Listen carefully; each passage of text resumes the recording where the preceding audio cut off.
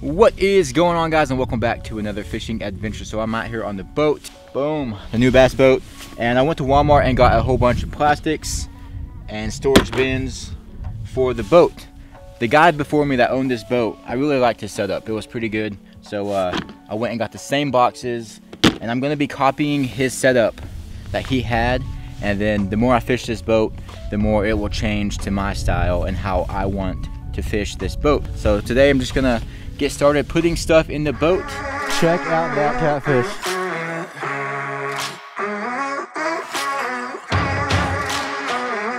Are you freaking kidding me right now? I already got a few things in here, but I'll show y'all everything I put in. But yeah, I'm gonna start with some plastics, which is how he kept these boxes here. So I'm gonna take all my plastic out of this bag. This is like my, if I'm going on a trip or somewhere, this has every single type of plastic that I could possibly need or want to use in this bag. So that's what this bag is, but we're gonna go through this and separate all the crawls and all the worms into their own box. So let's go ahead and start there. We also got line. I need to make a box for line. I do have an extra box here, so that will probably be for just line. Terminal tackle, that needs to go in the back. It's too freaking heavy. And then we got a whole bunch of crankbaits.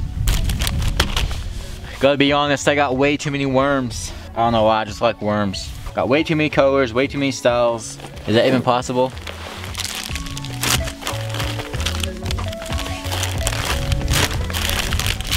We got all different kinds of brands here. I'm not brand specific on plastics.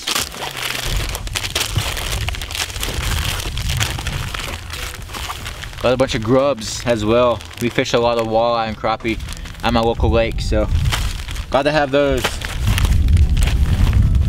Alright.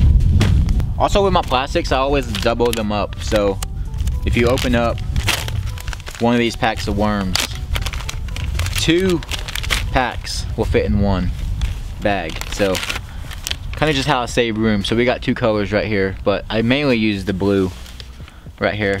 That's my favorite color, but always have to have natural colors too. And then for these bags, I don't have the plastics, I just do the same thing. I throw 2 packs in one bag, so you got double the worms in the same space pretty much. Same thing with the craws, pack back there and a pack here. Got some flukes here as well.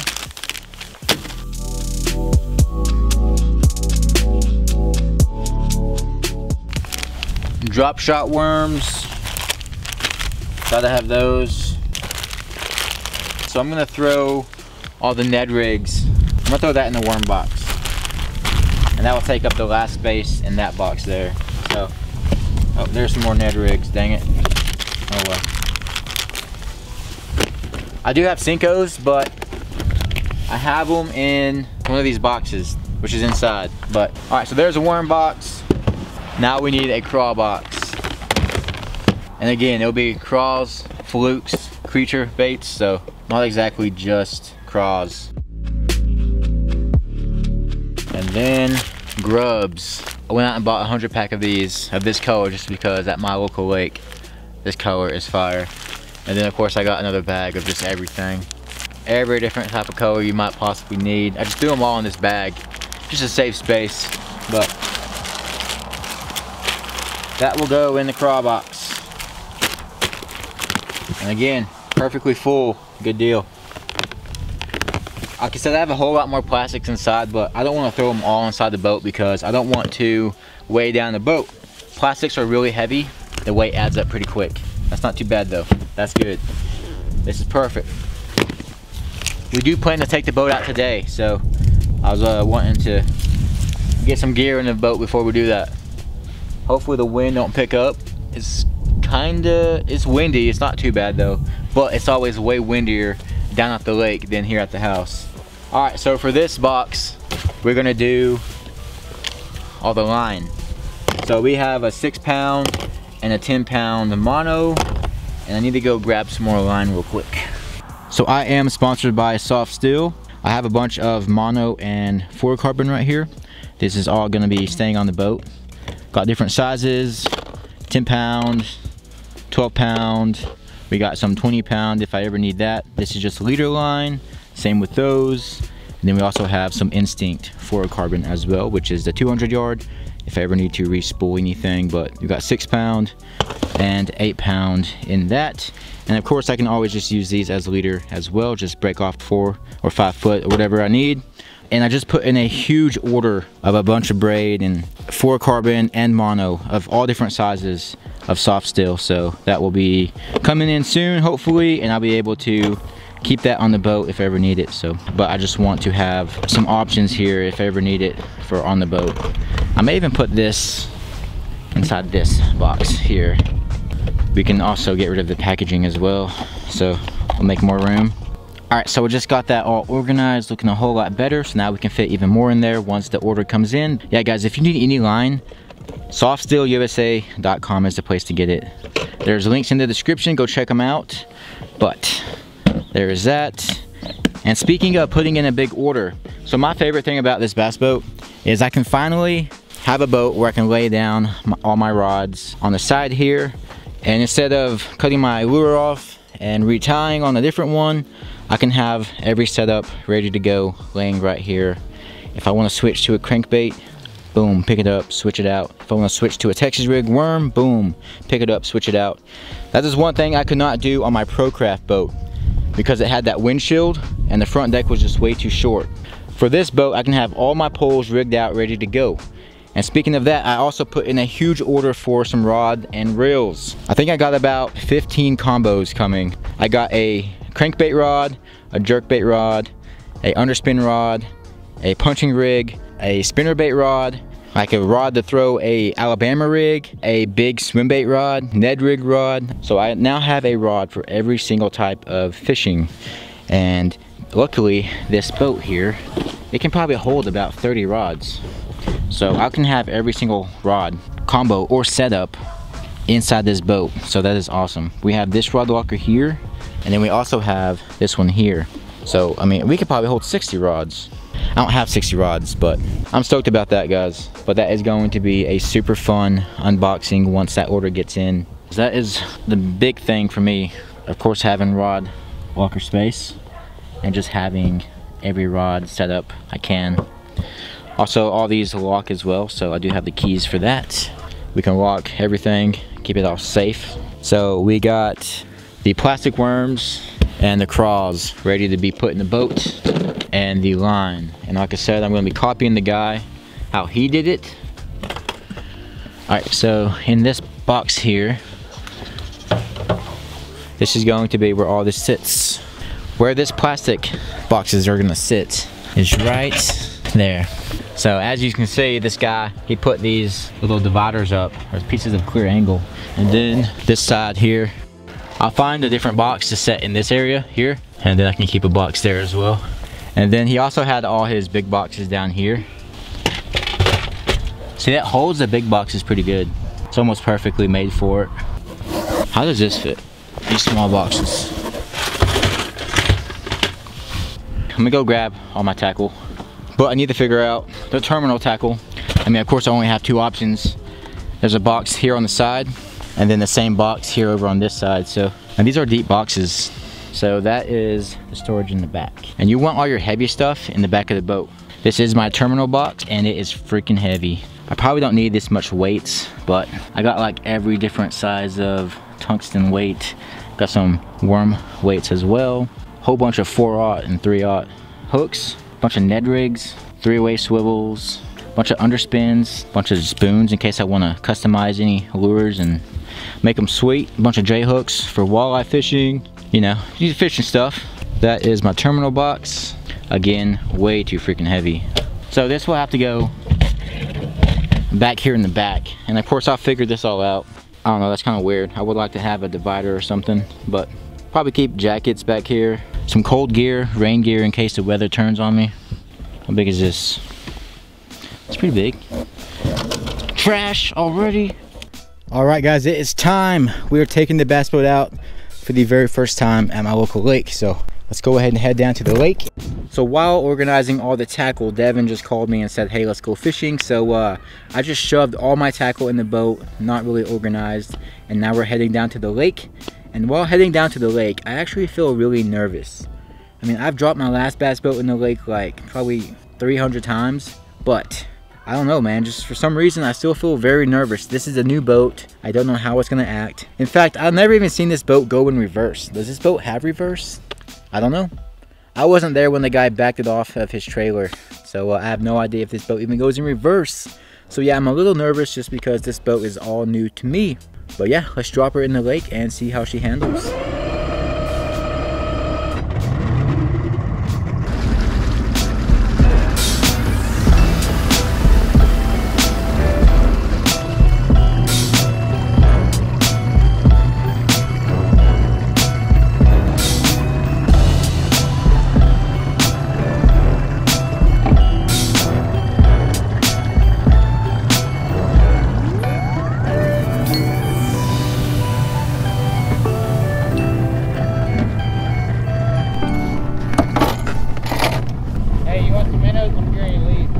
You want them? Yeah, fuck. Yeah, I'll take them.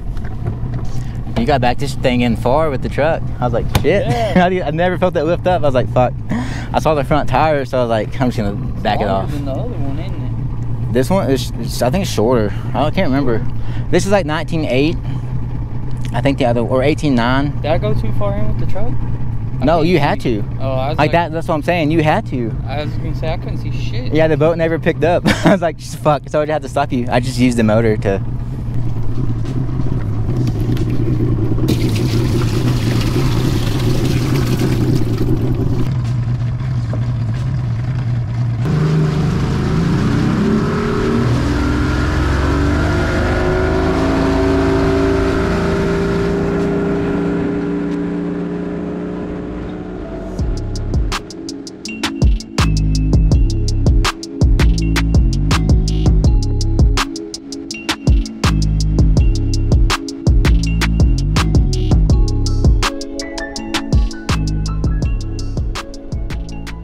But yeah, it was a good day. It was a successful day.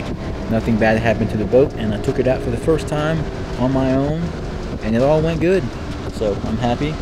I feel way more comfortable now with the boat. No more having to worry about dropping it in or anything like that. Of course, that's just all in your head. Whenever you're dropping in the boat for the first time, it's pretty nerve-wracking. It takes a few times to get used to it, but I haven't had my last bass boat in probably like 5 months, so I just had to do it all over again. Once I did it once, I was good with it, but no fish. So let's go ahead and head home and finish organizing all the tackle in this boat. So I'm just going through all this tackle and kind of organizing it, making it look a little better. I mean, look at this. In this one box, I had all these jerk baits, some spinner baits as well. So I'm just taking it all out, putting them in different boxes, and just cleaning it all up. I'm gonna go ahead and finish doing this. Already did quite a bit, and I was like, you know what? I should probably be filming this for the video.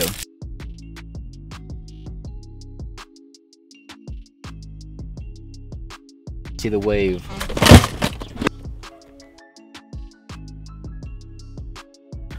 This is pretty heavy. This needs to go in the back. How heavy is this? That's heavy too. We'll throw these plastics in the back of the boat. I need to get a spinnerbait box. We need to find a spot for these now. Again, I need to order something for this. Now that's all organized. Look at that. Beautiful. Alright, so here is all the tackle inside of this compartment. Up here we got all the plastics. We got the punching rig, the crankbaits, the jerk baits, the frogs, all the lipless crankbaits and the rapalas and stuff like that. All the spoons, and then the crappie box. Then we got the big swim bait box. We got the glide and swim bait box as well, all hard plastics. Fish Lab is actually coming out with some awesome glide bait, so I cannot wait to get those. I ordered like, I think 5 or 6 of those. Cannot freaking wait. Then we got the, oh, I actually need to throw some of these in here. I got some, I think I might actually tie one on. We'll use that one. These can go back in. So this is a chatterbait box. I love chatterbaits. They're kind of the go-to. fish in the pond. Boom, chatterbaits are fire. So chatterbait box. And then here we got the big crankbait box. I'm going to go ahead and put labels on these. I guess it already has a spot here for that. But put labels on top so I know what everything is. And then here is just a box of tools and stuff I may need on the boat. That may go in the back as well, but right now it fits perfectly inside this little space here. So I'll probably get another box just like this and use it for all the big glide baits coming in. I got a bunch of tackle coming in as well, guys. I put in a huge order. Right now I'm about to have to re-rig all these rods for cold water. Water temp is about 45, 47. So I need lures that will work in that colder water. So I'm gonna go through these rods and re-rig them, get what I need to throw on, and then we'll be good to go fishing. But once I get all my new rods in, I will never have to re-rig again, unless I just have to retire or something. But back here in this hatch is all the heavier stuff. You want to keep your heavier stuff in the back of the boat. But this box here is like probably 15 packs of Tx, just every color, different sizes. And then here I got all my favorite colors of Cincos in that box. That's pretty heavy. And then the terminal tackle. Maybe I could put like a wall up and have these 3 boxes standing up. That way we still have all this space for extra storage. And then this box over here I'm leaving empty for the passenger, which is usually just Devin or Cody. Cody needs to come fish with me more. Little turd. Tackle is all organized. Now I need to rig up these poles. So here is all the rods I want to set up today for this cold water fishing. We got a spinnerbait rod, a square bill crankbait, Alabama rig, suspending jerkbait, lipless crankbaits, blade baits, a Ned rig, and a football jig, and then just a normal little swim bait. Oh yeah, baby. You should already know the Alabama rig is going in the cold water tackle box. Look at this thing, dude. Freaking insane. I've actually never thrown an Alabama rig before, so this is my first time and I cannot wait to try it. Freaking sweet, man. I'm casting that out first. Probably could have waited to tie this on, but I didn't. I do have a sleeve I could put around this to protect everything else. I'm gonna go grab one. Look at that. These things were made for Alabama rigs. Perfect.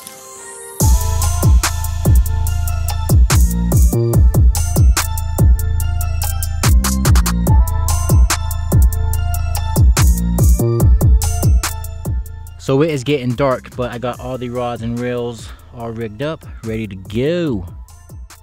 I still got the chatterbait, a swim jig, and a spinnerbait.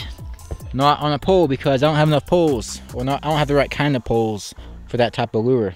So if I want to switch to those, I will have to take one of these off. So I'm not fully there just yet, but once my order comes in, I will be able to have every rod ready to go on the boat, and it is going to be freaking awesome. Guys, with this new boat and with Okuma, Soft Still, and Fish Lab tackle, this is going to be an awesome year of fishing. But it is getting dark. Oh, by the way, guys, I also got my motor cover, by the way. Already got that on. I parked the boat under these trees last night just so it's in the camera view. And birds got to it. A few drops of bird pooper on the back deck. But cleaned it off. I don't have the boat cover yet. So I actually had to run to Walmart and go get a little cheap thin cover just for the time being until my big cover comes in. My camera is losing autofocus because it's dark. That means I need to go inside. I hope you all enjoyed the video.